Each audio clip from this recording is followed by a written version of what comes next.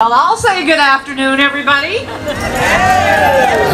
I stand here today before you as a frontline worker to attest to the injustices that I see happen each and every day at the rehab center. This is a system which was put into place for the injured workers on the job, and the right to sue the employer was taken away. Yet since 1992, big businesses have cried openly to cut the assessment rates and put the strain on the back of the injured workers.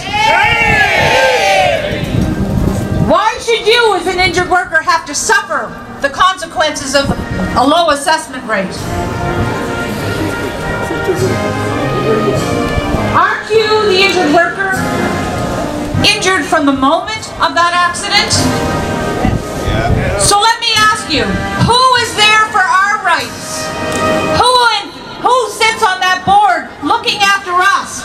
Whoever it is not doing the job they should be doing.